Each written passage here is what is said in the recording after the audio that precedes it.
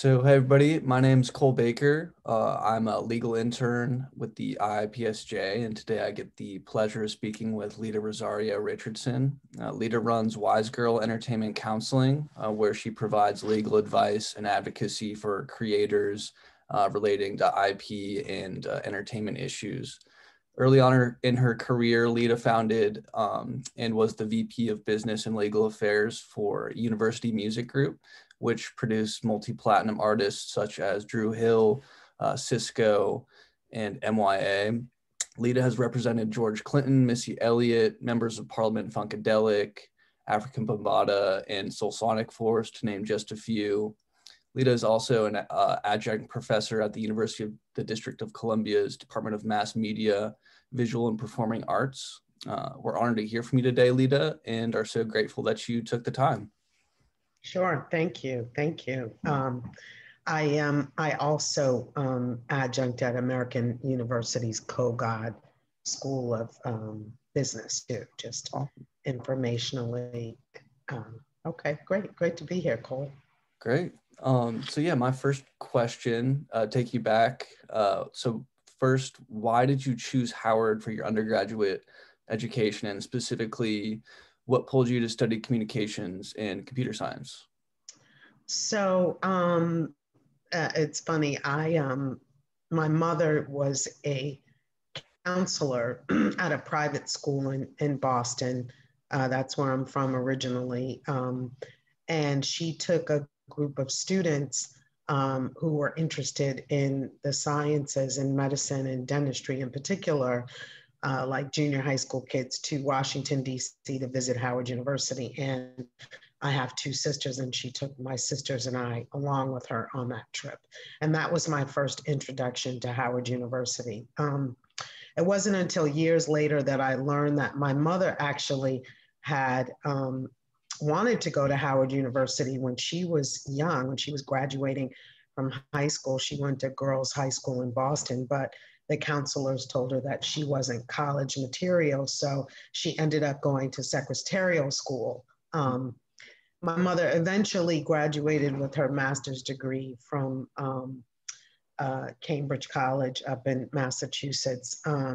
And the same year that I actually graduated from high school. And I decided that I wanted to go to Howard. And I applied to Howard and got accepted, but it was because of that trip that I took with my mother. And at that time, I thought I wanted to be a dentist when I was younger. But by the time I graduated from high school, I realized that journalism was probably more my forte and something that I was good at. And my mother always said I was a great communicator, so she encouraged me in that way. And I had a column in a local community newspaper as a high school student where I would interview other high school kids about what their future college and other career aspirations were. And so I started Howard with thinking that I would be a journalism major. And I chose computer science because things were changing then. So that was 1979. I remember the computer that we used in the School of Engineering was the size of a whole room. Like, it was a gigantic computer, and we had punch cards, and we had to learn COBOL computer languages and things like that from back then. And I was just interested in it because it was the new technology. It seemed to be the way things were going. And it's funny how ultimately decisions that you make when you look back on your career, kind of all these pieces of a puzzle kind of fit together to help you ultimately reach, wherever your career takes you. So I studied computer science. I switched my major from journalism to broadcast journalism. Broadcast management, I mean, because the school was encouraging students to get into the broadcasting side of journalism at that time. And my dream was to be a foreign correspondent. Like, that's what I thought my life would be. I would be, a CNN correspondent in Egypt or, Israel or South Africa, wherever. And that's what I wanted to do. But when I got to Howard, I got recruited to the debate team. And I was one of the only females on the debate team. And all of the guys on the debate team were going to law school. So it kind of really, because I was competing with them, I decided to go to law school too. I never had no one in my family is a lawyer. I never had any real intention of being a lawyer. My parents always encouraged us for college, but not really beyond that in terms of professional school. So, and while I was at Howard in my senior year of undergrad, Kamala Harris started Howard undergrad, and I recruited, just as I was recruited to the debate team, I recruited her to the Howard debate team. So, and obviously she knew though that she wanted to be a lawyer. But I was just kind of figuring that out probably my third and fourth year of undergrad, my junior and senior year. Awesome. Yeah, that's some really interesting stuff in there. Yeah, so I guess kind of following there, you're kind of thinking about what you want to do. You graduate from law school and you end up on Wall Street initially. So what can you maybe talk a little bit about your work on Wall Street for the SEC, Sure. how you got there, and then maybe how eventually you found your way into entertainment law? Right. So I got into, and when I was at Howard Law School, so I applied to Howard Law School. The coming out, so when I decided I wanted to go to law school, I applied to, I had good grades in undergrad, and I was in student government. I was the president of the student council for the School of Communications and the chairman of CUSA policy board. I was on the debate team. I had a lot of other things going on. I had a trustee scholarship. And I applied to Harvard and Columbia and some other schools, thinking of course I would get in. Well, Harvard rejected me. It seemed like as soon as they got my letter, they rejected me and put a big pin in my balloon. And then Columbia and Georgetown, and I forget where else, waitlisted me. And Howard accepted me immediately. So I said, okay, God is obviously giving me a message. The universe is giving me a message that I need to go to Howard Law School. So I just accepted that and decided not to further consider the waitlisted schools, and I went to Howard. So I was fortunate to graduate in the top of my class. But while I was at Howard, I was doing well in school, and I got summer associate positions with a major law firm in Boston called Gaston Snow and Eli Bartlett. Name later changed to Gaston Snow, and unfortunately it's now defunct. But they went through a reorganization. A lot of law firms in the 80s brought in business managers to kind of make their practices more business oriented. And it seems that the business managers kind of managed Gaston Snow right out of business. So that's kind of what happened to them. It was a thing that was going on in that time period. And that's also the time period where salaries for big law firms kind of skyrocketed. But I also had an internship at the Securities and Exchange Commission in the Student Observer Program. So a gentleman named Jim Marcelino, an attorney in Boston, came to recruit at Howard from Gaston Snow. And I was from Boston, of course. And so he basically offered me a job there for the summer program and served very much as a mentor to me through that process. And I'm always very grateful to him for that. And so I realized, I was thinking I'd be a litigator after coming out of debate. Right. But when I went to Gaston Snow and they put me in a rotation program and I worked in the corporate department, I realized that this was finally some interesting understanding for me of what was going on in the stock market, on the stock pages, the ticker tapes, and all the stuff that was going on around me that I had no idea what it all meant. And so it all kind of came into focus for me when I was in this rotation. And I said, that's what I want to, I want to do corporate law. I want to do, so I worked did some stuff with public offerings as well as private placements and other types of investment type things. And I was like, this is what I want to do. So when I got out of school, I took an offer from Gaston Snow. And in between the time that I accepted my job for, I think it was about $35,000 a year was the salary. And in between the time that I accepted the job, after I sat for the bar and showed up at my desk at work, my salary had increased to $50,000. Wow. I had done nothing. Almost. And then, so I get to there and I'm there for approximately a year, but I'm constantly getting phone calls from headhunters who are saying they can get me a job in the New York firms, and they pay $100,000 a year. So I took some interviews. I went up to New York. I interviewed at some big firms there at Sherman and Sterling and Cravath, Swain and Moore, and some of the other big ones, all the big firms. And Sherman and Sterling actually made an offer to me on the spot. They Wow. didn't even want a second interview. They offered me the job. And so I took the job there, and I gave my resignation, which was kind of sad, because what I didn't realize that I was leaving at that time was the mentorship of Jim Marcelino, because I didn't have that at Sherman and Sterling, right? But I went up to Sherman and Sterling, and it was the Michael Milken hostile takeover time. Right. And the day that I started work was Black Monday, October 17th, 1987, and the stock market crashed. Oh my goodness.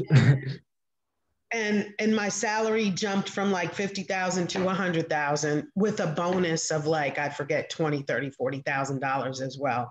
And so I'm sitting in New York with all this money, more money than I've ever had in my life, and nothing to do because there's no work because the stock market crashed. And they stopped hiring right after me. So they put me in this big, Sherman and Sterling had just finished the C Corp Center in Midtown, had just been finished being built, and we're in the building across the street.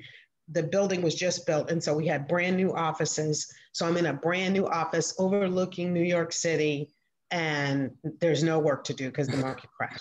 Well, that changed shortly, and I worked on a lot of different types of mergers and acquisitions, hostile takeovers.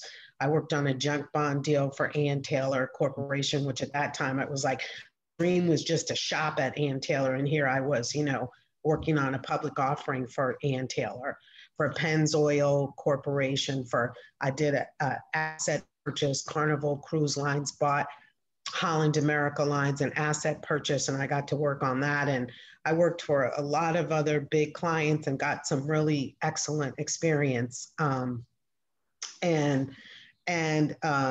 My background in corporate law, and most of what Sherman and Sterling did, by the way, was to represent dealers, investment banking firms, broker dealers in different types of transactions, public offerings or private placements or whatever it was. So our clients were either mainly Citibank, Merrill Lynch, and Wasserstein and Brothers, and entities like that we were working for. I worked a lot of late nights, worked on, hostile takeover bids and all of that good stuff. And that training is really, and the knowledge of contracts that I got from that experience is what really ended up helping me as I ultimately transitioned into being an intellectual property lawyer.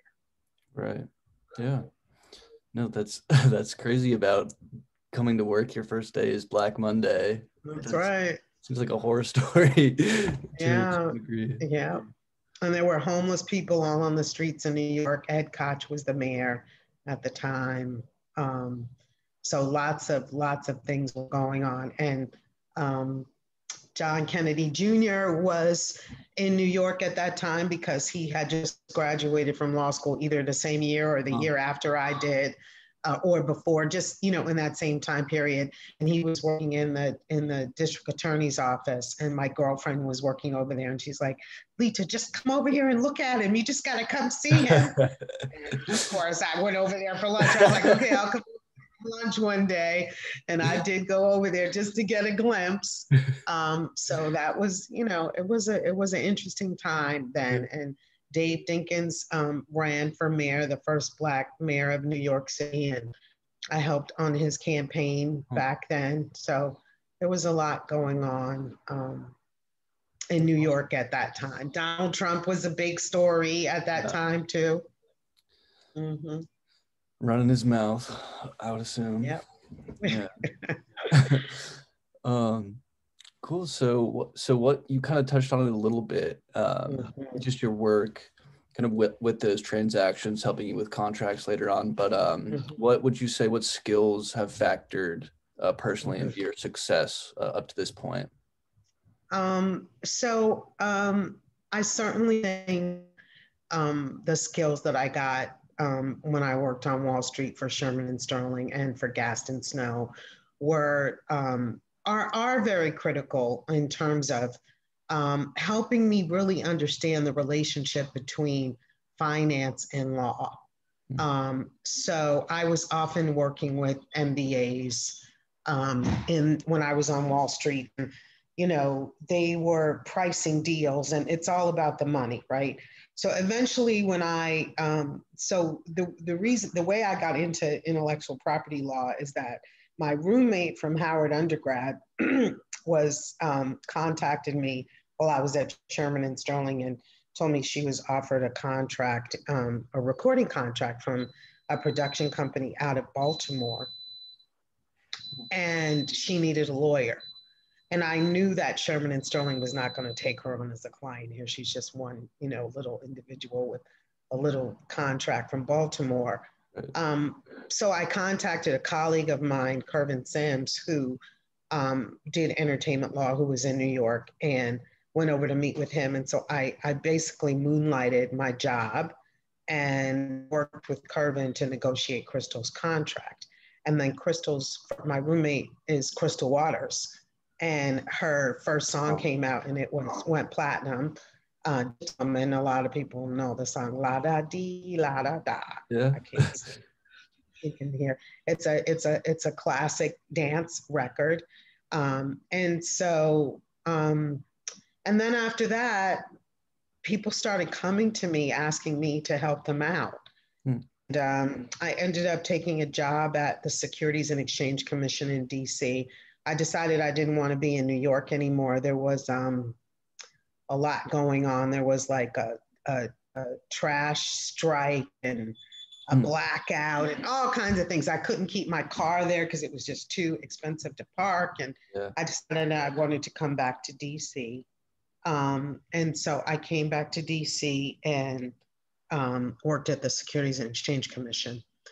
And I met up with some other friends and colleagues of mine who went to Howard undergrad who were starting a record company. And I assisted them with starting the record company. And we all ended up owning the record company together. And that record company ended up producing Drew Hill, Cisco, and Maya, actually, is her name. Maya. And they're all out of the Baltimore, the Maryland area, DC, Maryland area.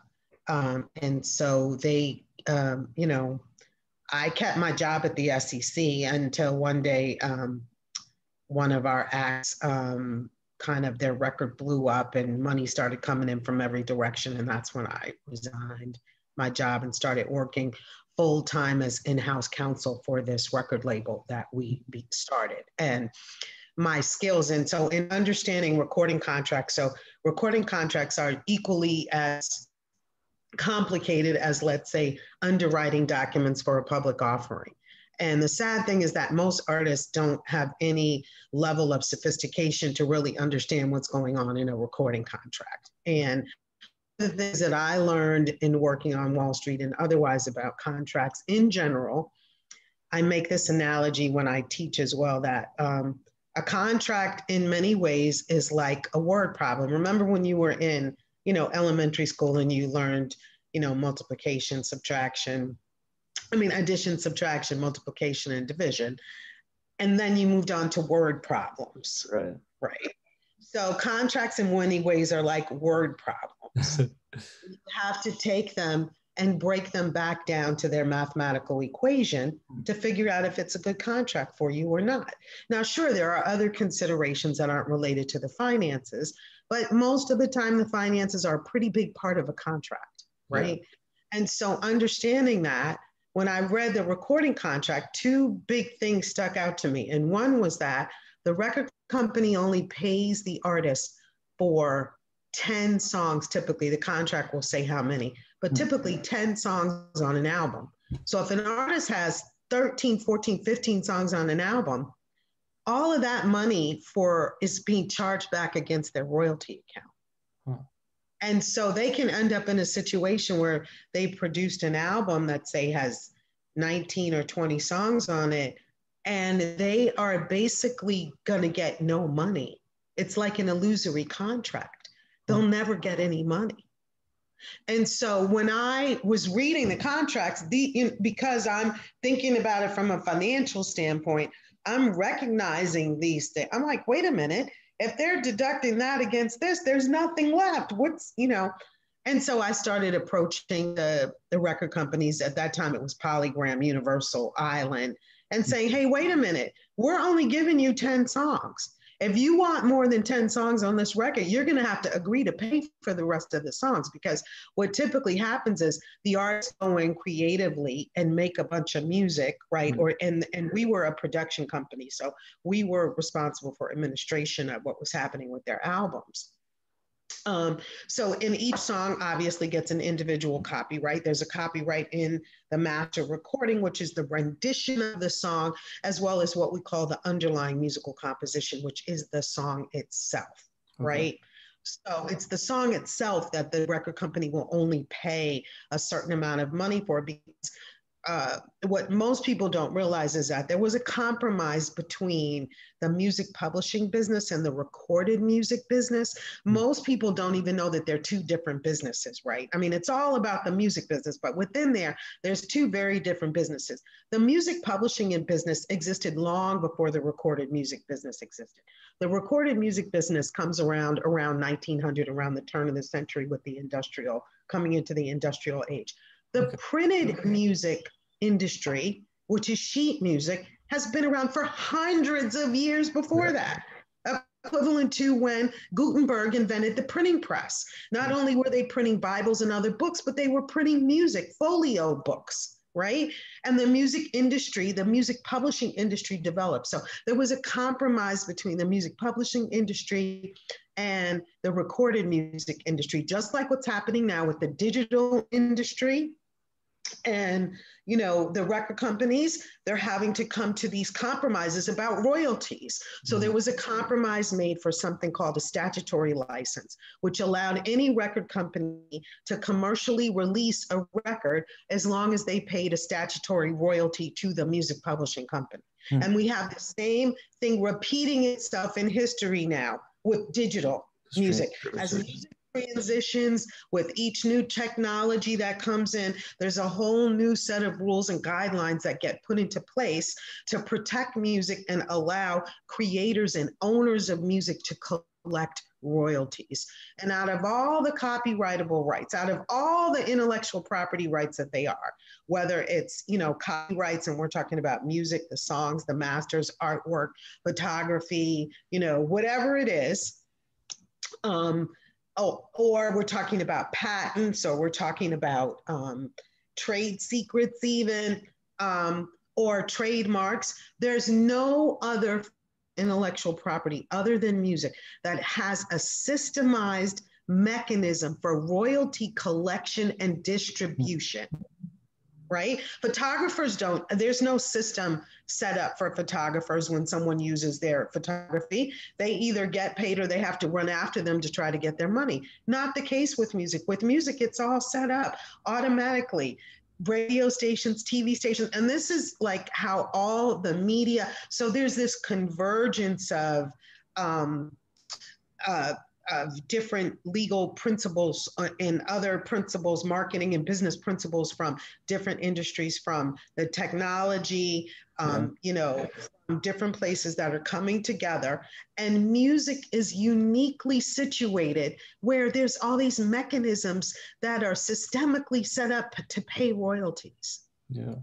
That don't exist for any other intellectual property type, right? And some of it is statutory royalties that are compulsory royalties, and some of it is arm's length negotiation. And there's always a battle between different users of music and the owners of music as to whether or not it should be some type of a compulsory or statutory license where the Copyright Office sets the price, or whether it's a arm's length transaction where the parties negotiate for whatever they think the best price is.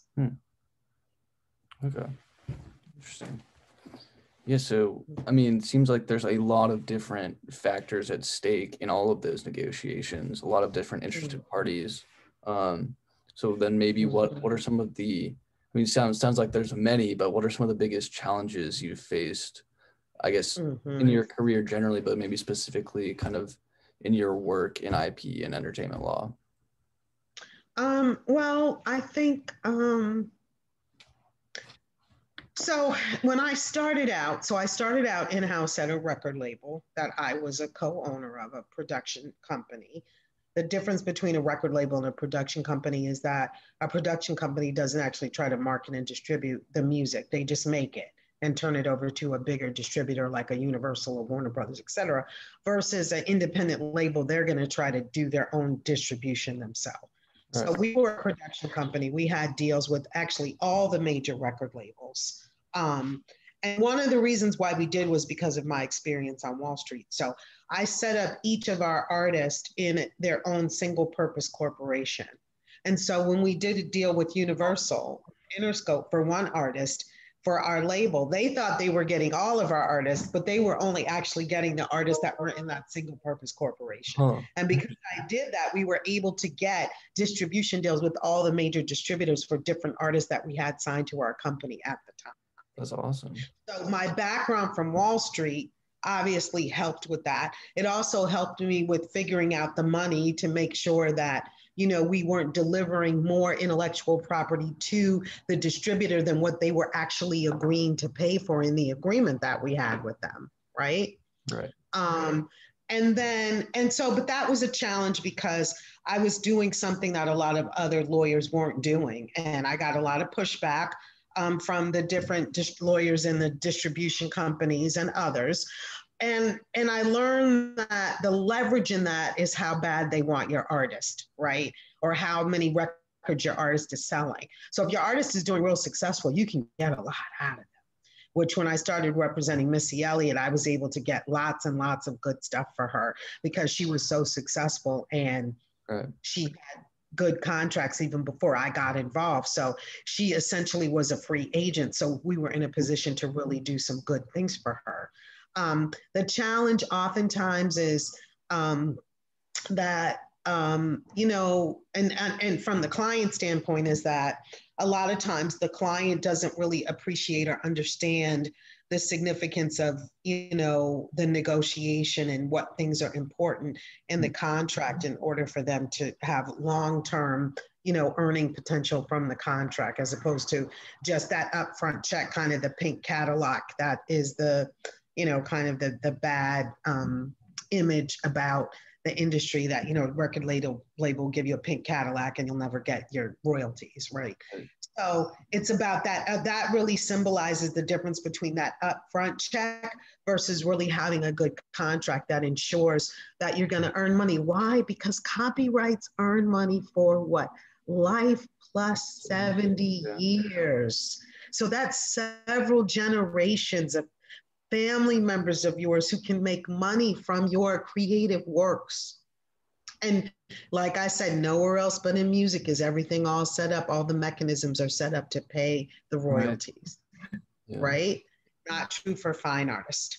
Now with these NFTs, they're saying that they have a mechanism for the artist to continue to get a royalty every time the artwork changes hands. And that's one of the important things about these NFTs that are becoming more and more popular. You're hearing them being talked about on CNBC and Yahoo News and Bloomberg and other places. But particularly in the creative industries, they're becoming, you know, more significant. And they're offering now, like, to artists or athletes that you can partner up with one of these companies that creates NFTs. They'll put you with an artist who has had success selling NFTs, and then you'll both split the monies that are made from selling NFTs, right? So, you know, it all kind of keeps progressing, but the NFT, if we'll see how well it does and if it really works, but that is a very good thing for fine artists because it would allow them a way to continue to get paid as their, you know, works are change hands and sell for more and more money. We hear all this news about, you know, an auction at Sotheby's where some piece of art sold for $20 million. Well, the artist never gets any of that money, but with the NFT type of situation, they actually would. So that's, you know. and interesting. But the challenges are, you know, kind of also having the client understand why it's important to focus on those things and not just the upfront money, because there's going to come a point in their career. Typically, you know, artists, creative people, even athletes, you know, they have the apex of their career and then they start going in the other direction. And if they've been wise about their contracts, they'll get a steady level of income from their intellectual property rights from their catalog that will continue to pay them for the rest of their life and pay their heirs for many, you know, many years to come. So it's important to, you know, make sure those things are understood and that they also even understand where the money is supposed to come from. Because if anyone who owns a corner store knows where the money is supposed to come from, right? But that's not the case for people in the music industry. They really don't. Most people don't really understand how money is made in the music industry. So it's important for me to kind of educate my clients so that they have an understanding of that. Even if I'm not representing them, they at least know where they should be expecting their money to come from. Yeah. And it's certainly not in the record company's interest to like make them aware of all these. No, it's not.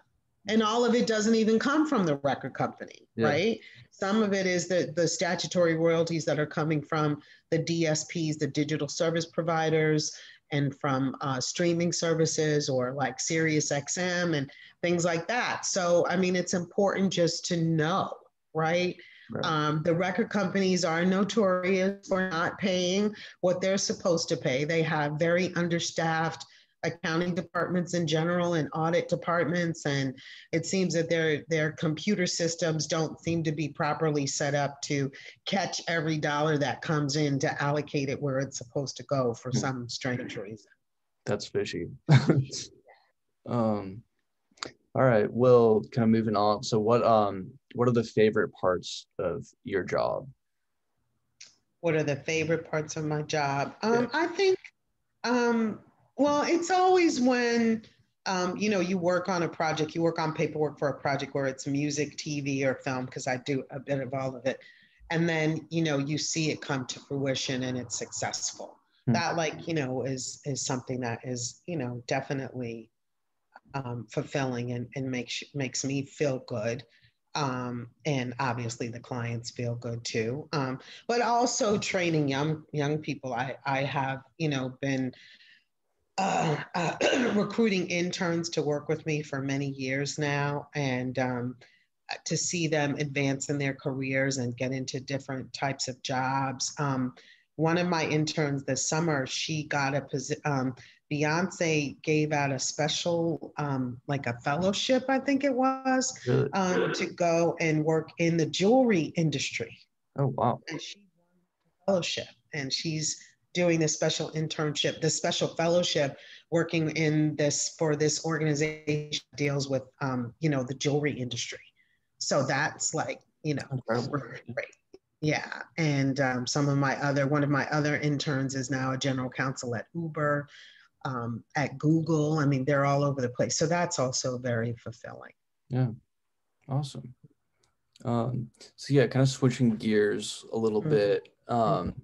Where would you say we are at this moment in history, kind of with diversity and inclusion in the legal profession? And what would you say are some of the biggest obstacles to further progress in that realm for underrepresented students? Yeah. So I think, so I'll deal with two things. I'll deal with kind of private industry and government, and then the court system. Okay. So in private industry and government, law firms, corporations, there, you know, still is a significant underrepresentation of people of color in those organizations.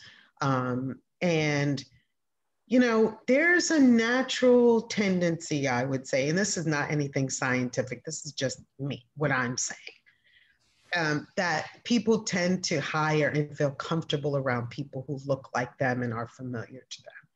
So you probably can understand it, like if you were to say, okay, you're from New York and you're in Italy and you run across someone else who's from New York. And suddenly you feel this kinship with them, and you talk about all the familiar things that you know about New York, and you make some connection to them. So that happens all the time in the kind of in the hiring and employment process. And people tend to hire other people who are similar to them. So we have this real problem where it's not like someone is like, thinking, oh, I'm not hiring any Black people, or I'm not hiring any Latinos, or I'm not going to hire LGBT. I'm getting tongue twisted here. LGBT people, right? It's Right. just that they tend to hire people that they feel comfortable with. So that's why there's a need to have a policy about hiring in making diverse hiring decisions because of that, right? Because that's what we're working against. And I don't have the statistics with me, but they're readily available to see that most African-American attorneys and Latino attorneys in particular end up being hired by the government as opposed to private industry and corporate America when they do come out of law school. And that's where I think a big change needs to happen. And then on the other side, on the court system side, because I'm also a litigator, I see and I'm happy to see that the Biden-Harris administration is making a push to hire more diverse judges, judges that come from, so most of the judges in the United States, anyway, pre-Trump, because I don't know who Trump appointed. He appointed a bunch of people that a lot of them don't even have legal or litigation experience. Yeah. But traditionally, the judges would come from the ranks of the prosecutors. Almost probably 90% of all judges in the United States are former prosecutors. So that limits them. When I come in front of them with the copyright case, that limits them. Right. Right. It limits them significantly, especially in federal courts. So I think that the diversity in the criminal justice system for judges in particular needs to come from, different types of judges. And because so many, unfortunately, African-American and Latino defendants are before them, then when they often see my clients who look like hip hop people, they automatically are thinking of them as criminals as opposed to as business people, right? And I've had these actual experiences in federal district court in New York, Southern District of New York, and Florida. And other, one client I had to beg him to please take the gold teeth. He's a rapper. He had gold. I said, please go into court. You got to take that out of your mouth. Because people, make, have opinions when they see things like that. Yeah. And for him, it was just going to be his, style or whatever, representing who he was. But when you're going into court, even in a civil case, that doesn't give the right impression, right? But part of the reason why it doesn't give the right impression is because of stereotypes and, profiling type issues that have come up. So more diversity among judges, but not just in terms of racial diversity, but in terms of their background, right? So more judges that have done civil litigation, plaintiffs' attorneys, right? There's this big, negative publicity always about plaintiffs' attorneys, and we always take a hit. I'm a plaintiff's attorney, so we take a hit, because of tort cases and, personal injury lawyers and people, the perception that, and even trolling now in intellectual property, this whole concept of trolling. And now that everyone's talking about copyright trolling, well, someone might call me a copyright troll. But what I do is go to try to get money from my clients who have copyright interests who aren't getting their money. I'm not doing it just, for no reason. So those are kind of the issues where I think we need to have change. We need significantly more hiring taking place, right? And we need to encourage more young kids from disadvantaged neighborhoods of all races to go to law school, right? Or to be the first lawyer in their family, right? And I think that's important because it gives you a different perspective on life. Once you're a lawyer, because in many ways, a legal education is like liberal arts education, all the classes that we have to take as lawyers, right? We've got to take, contracts, property, constitutional law. A lot of people that have never been to law school don't realize that you don't major in anything when you go to law school. Like you'll have opportunities to take elective courses, but the fundamentals, we all have to learn the fundamentals, right? We specialize after we get out, but we all learn the fundamentals, right? So I would like to see more judges that have diverse backgrounds, not only as criminal defense attorneys as opposed to prosecutors, but civil litigators, right? People who do intellectual property litigation. Justice Sonia Sotomayor actually was a trademark attorney, and she worked for Fendi before she made it to being a judge. But she started out as a prosecutor. She was prosecuting counterfeiting stuff, and she was very effective. And that's why Fendi hired her to do their defense work for their counterfeiting stuff. So, I think it's just important for that diversity to exist, and that uplifts people in many ways. It uplifts people in terms of their income potential. It uplifts people in terms of their exposure. It uplifts people in terms of their interaction with other people of different races and different backgrounds, right? Which really, at the end of the day, in my opinion, is what's going to solve the race problem that we have in the United States, right? Because when I see interracial couples, or I see people who grew up in diverse neighborhoods, they tend to have different opinions, right? And they're not so quick to judge people. One of the reasons why we have such a problem with the police and the Black community and Latino community is because of, judgments that are made, right? That someone is dangerous just because of the way that they look without really appreciating if they're dangerous or not, right? Is this person, so, for a cop, or, if you have more Black friends, then it's easier for you to identify someone who's a threat from someone who isn't a threat. Right. Because of course there are some Black people who are threatening, yes, but obviously not all of us, right? Those kinds of things need to happen in the legal profession. I think we need to get that cross-pollination of more lawyers of color working in corporate America and private industry law firms, instead of everyone kind of being cycled, the majority of people being cycled into government out of school. And one of the reasons why is because the government can't discriminate. There's other laws, there's other factors that come into play with the government, right? It doesn't account for individual biases or that terrible supervisor that you don't like, right? But it gives opportunity, and that's really what I think we can ask for, is opportunity. Right. Yeah.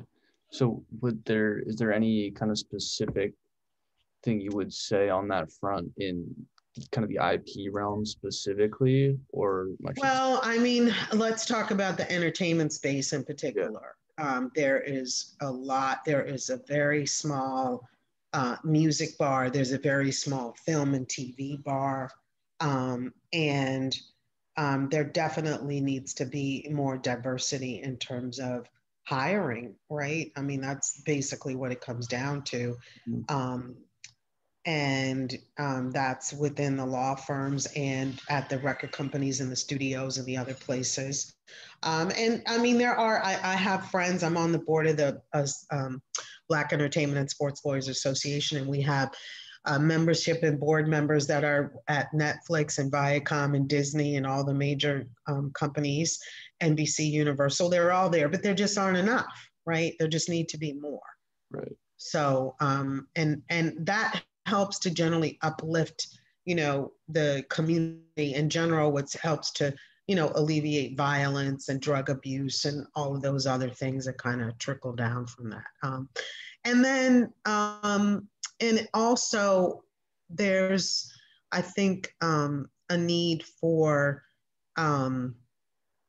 there to be more capital available for startup businesses, particularly in the IP space, that's directed towards people of color, to help them get started. Very little venture capital money goes to, these different companies that want to start different, you know, new technology businesses. Because all of this is fusing together, like entertainment is like the content that's fusing together with everything else, right? Yeah. So it's all kind of getting mixed up together. When I talk to young people and they say they want to be an entertainment lawyer, I'm saying, well, okay, I understand you're saying that, but I think you'd be really happy if you were working at Uber, or I think you'd be happy if you were at Google. And they're like, yeah, I would. So, you know, just expand your concept of what it means, because at the end of the day, the content is going to be important for everyone, right? Yeah. So there's all these other job opportunities now where we can get in terms of different social media, Facebook, Twitter, you know, Instagram, this one, that one, Clubhouse now, and these other new ones that are coming out. So, you know, trying to see a bit of diversity there is what's important. And, you know, Dave Chappelle said something in one of his comedic acts at the end of one of his acts about, you know, diversity. I thought was very important. And he said, you know, the thing to do is, like, a lot of people there, this question comes up, well, are these people qualified? Are we just hiring because they're Black, you know, or are they really qualified? And so he said, you know what, if you really want to do something about, you know, diversity, hire the person that you think doesn't deserve the job. How about that? Right? Because most likely that Black person that got hit in the head didn't deserve to get hit in the head either. So let's have some equality here. So hire the person that you think doesn't deserve the job and see how they do. Yeah. So that was interesting. Yeah. Awesome. So kind of shifting to talk on mentors. You touched on this a little bit, both in mentoring and a specific mentor. So maybe you can start back with the first firm that you worked at. You spoke out one, but have you had any mentors that have impacted your career? And if so, who are they? So I would say Donald Temple, a local lawyer in DC, was very helpful to me as a mentor, not so much in intellectual property, just in developing my own practice and running my own practice. He definitely was a mentor and has been a big help and along the way.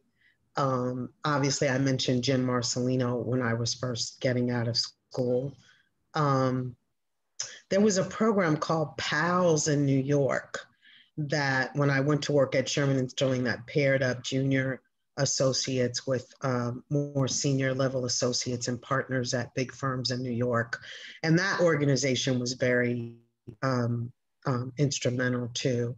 I was involved in that, and that was helpful, you know, just to kind of ask questions and find out, you know, how late should I stay to work? Should I go early? Like, you know, what do I do? And now translating that, I do a mentor a number, you know, of different young attorneys.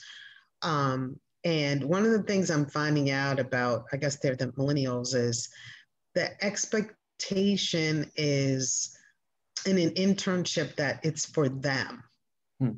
And that's the wrong expectation. The internship is not for you.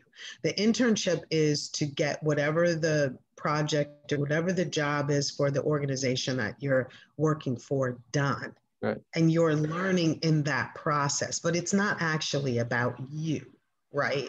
So if you go to work one day and you don't have anything to do, don't complain, right? The work is likely to come. Right. Right. Well, they didn't give me anything to do today. What am I learning today? I just want to know about this. I wanted this. So I have to sometimes reprogram them to understand, no, that's not what you're there for. And there were many days when I worked in law firms when I had nothing to do. And then there were other days, there's going to be other days when you got to work 24 hours. Yeah. So when you get those days where it's slow, play a game on your computer, read a book, do whatever, YouTube. Don't worry about it, because as a lawyer, the work is coming. One thing we definitely do as lawyers is work. Yeah. We work. Right? So, you know, and then other than that, I mean, there have been a lot of other lawyers, you know, along the way that I've, you know, contacted and had communications with, and for career advice and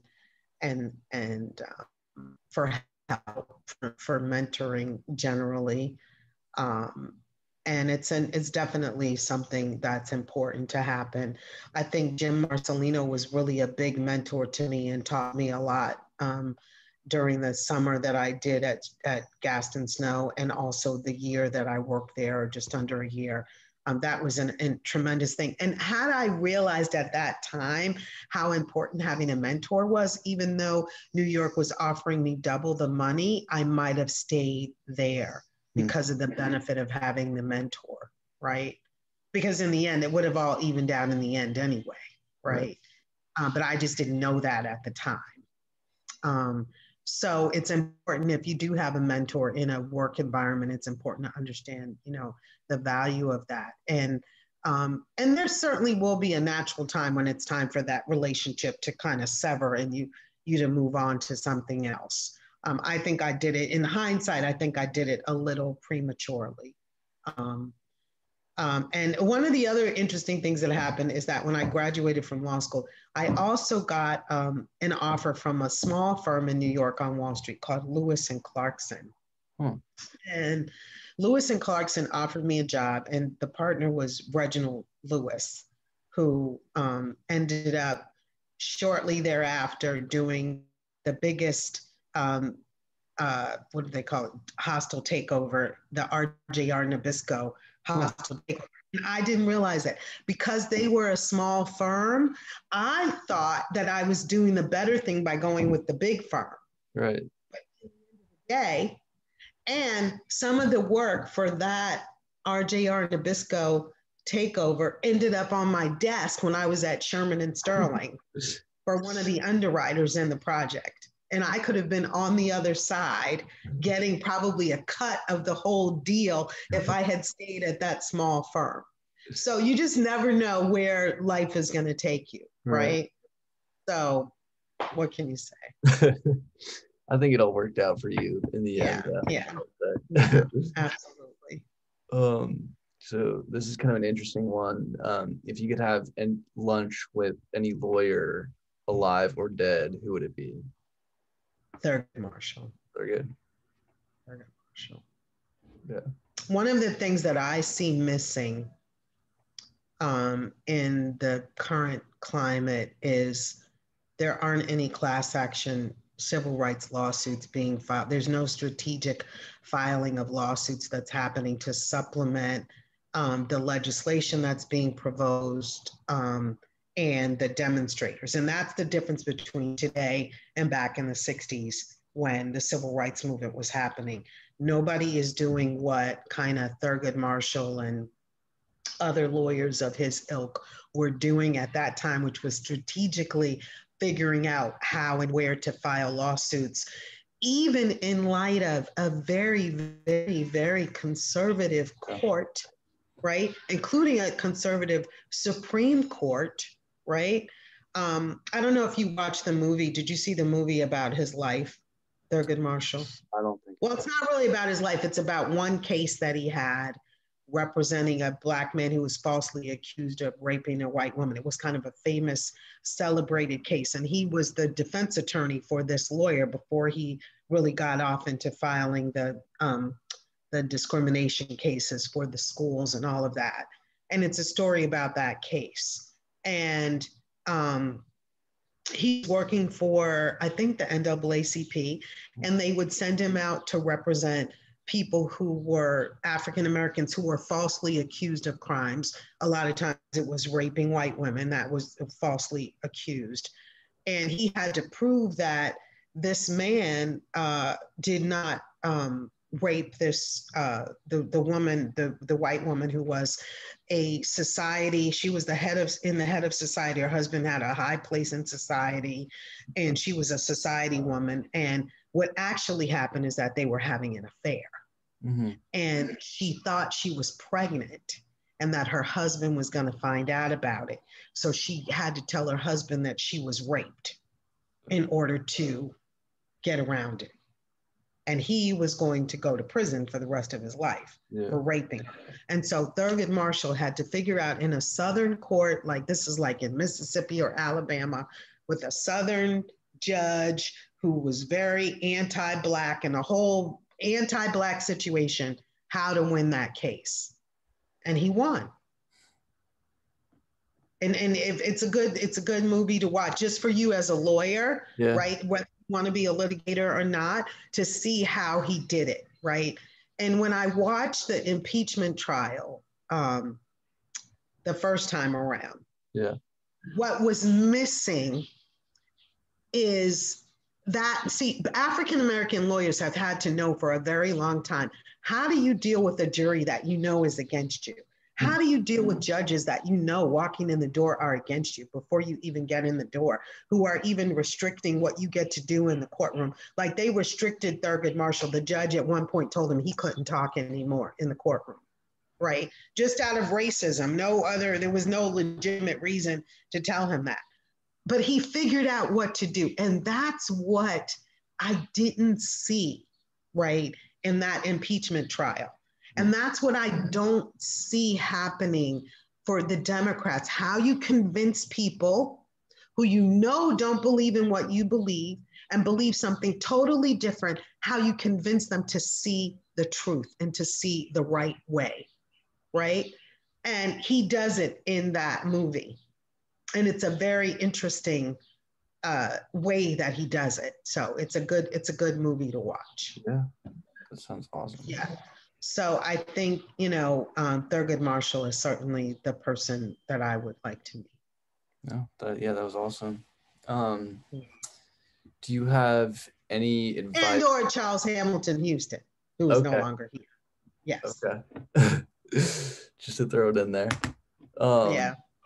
Do you have any advice for law students or young attorneys of color interested in pursuing IP or entertainment law? Well, I think the thing is really to get the expertise. That's the most important thing. And then to try to get internships and to associate yourself, join organizations. If you've just graduated from law school, join the intellectual property section of your bar association, your state bar association, of the ABA bar association, and things like attend things like IPSA. It's about networking and getting around the people who can be helpful to you, and don't be discouraged. And this is for all attorneys, not just attorneys of color, but all attorneys. Don't be discouraged if when you get out of school you don't get the job in the industry that you want to work in. It's a process, right? Most entertainment lawyers that I know any IP lawyers did not start out doing IP. They started out doing something else, right? So you take the job, you take the best job that you're offered. You don't choose a city that you want to live in when you're coming out of school. You go to the city where you get a job. That's the first thing when you're first out of school. After you have a job and you work there for a while and you decide you want to work in another city, you start looking for a job in that other city, right? Or that's your long-term. Long-term is that I want to live in Florida. Long-term is that I want to live in LA. Long-term is that I want to live in New York. It doesn't have to happen right out of school, right? So, and let's say you got a choice. So you got a choice working for a firm that does real estate, commercial real estate. You want to do IP, but this is what you got. You got commercial real estate. You got an offer to go to the prosecutor's office or to be a public defender, let's say, and you got an offer to go to the FDA. What do you do? Right? Well, if you want to be a patent lawyer and that's your goal, the FDA might be the best choice. Right? If you want to do other stuff, other trademark or whatever, probably go into commercial real estate, because there are a lot of similarities in law and licensing and other things that happen in the context of real estate that are absolutely applicable in intellectual property. It's just another type of property, right? So, you just make the best decision at that time for where you are. And then you continue to direct yourself and direct your career in the way that you want to go. Right? You don't get upset because you didn't get a job at, Google when you graduated from school. And one of your classmates did. There are a few of them. And always remember that in-house corporate jobs are the most scarce jobs you can get, right? And for two reasons. One reason is because a lot of people don't leave those jobs once they get them. And they tend to hire from within, right? Big law firms are like a pyramid. So they'll hire a lot of people in that first class, but then they start getting rid of people. Second class, people go. Next class. And a lot of those people that work at that get jobs, like come out of law school with the highest grades and get the jobs at the big law firms, right? And that's where they go. And then, but because of the big law firms they start letting people go. After the first year, if the second class is smaller, the third class is smaller, that's because of the pyramidal structure of the partnership and how they divide profits. So a lot of times those people end up going back to government jobs or lesser paying jobs after working at the big law firms because there aren't a lot of those same caliber jobs that you can apply for. They tend to pay more than in-house counsel jobs, right? In-house counsel jobs pay a little less than big law firm jobs, pay really more like mid-sized law firm jobs, but then they might have stock options. Right. So, you just kind of make your decisions. But so that's a place to get to an in-house corporate job, which is a good, excellent, thing to do for sure. Right. And then a lot of people do teaching at the end of their career. And one thing that a lot of, I think, law students don't know about teaching is that you really need to have a clerkship if you want to teach at some point in time. If you're thinking that you want to ultimately teach, then you really need to do a clerkship while you're in school or right out of school, at least for a year, because most law schools want you to have a clerkship. And they certainly want you to have a publication, but most of them also want you to have done a clerkship. I didn't realize that. Interesting. Mm-hmm. Is there anything you learned throughout your career that you would have liked to known in law school, like while you were in law school? Probably what I just told you, which is that, where you're going to end up is not where you start.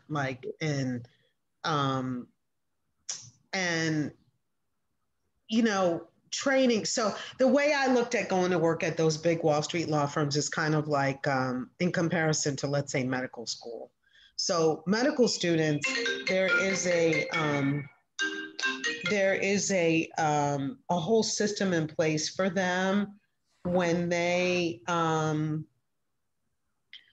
get out of school to go into their residencies, right? That we don't get as lawyers. Like no one actually teaches us how to be a lawyer. Yeah. They actually learn how to be doctors in their residency programs before they're let loose on the world as doctors, right?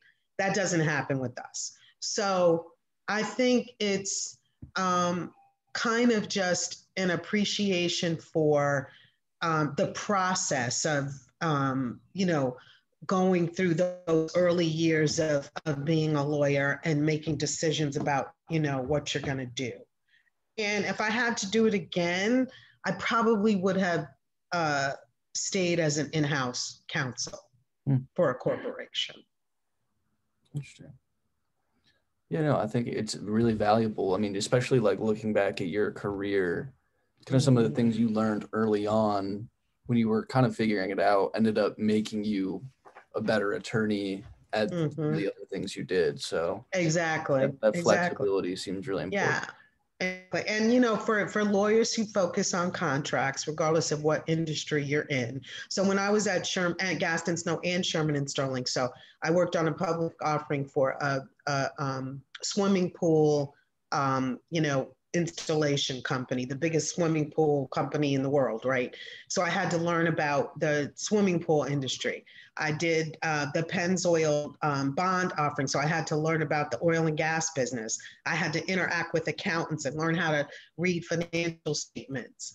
And so what you learn is that you become kind of in those corporate firms, you become kind of an expert in the industry that you have to work on a project for, right? For that time period, you learn a whole lot about what that industry is all about. I did deals for actually the corporation that wanted to hire me when I left Sherman and Sterling.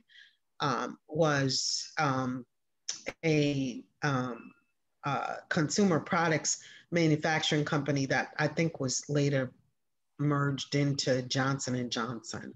Okay.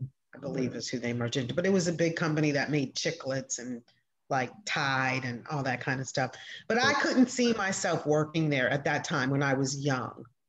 And if I were making that decision today, I would make a different decision. I would have taken that position. They wanted me to do international acquisitions in the Iberian Peninsula, in Europe, and in South America. But I couldn't see myself there in that corporate environment. Their offices were in New Jersey, Morris Plains, New Jersey. And I was thinking about my social, like I made the decision for all the wrong reasons of why I didn't choose that job. And looking back on it now, I'm like, what was I thinking about?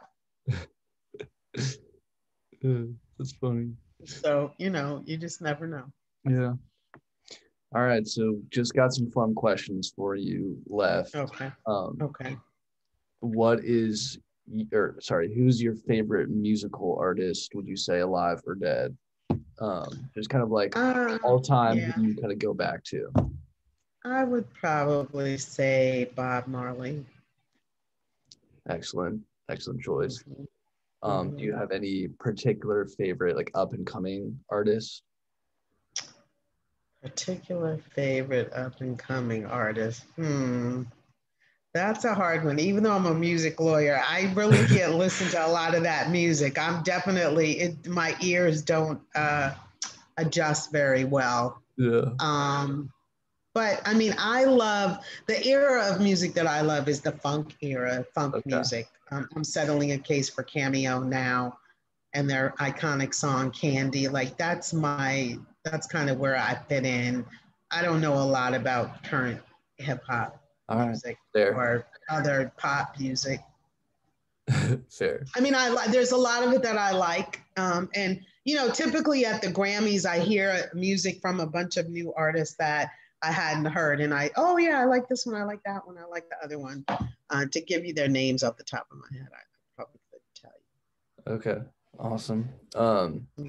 And then, do you have any hobbies kind of outside of your career that interest you, or maybe? Sure. Yeah.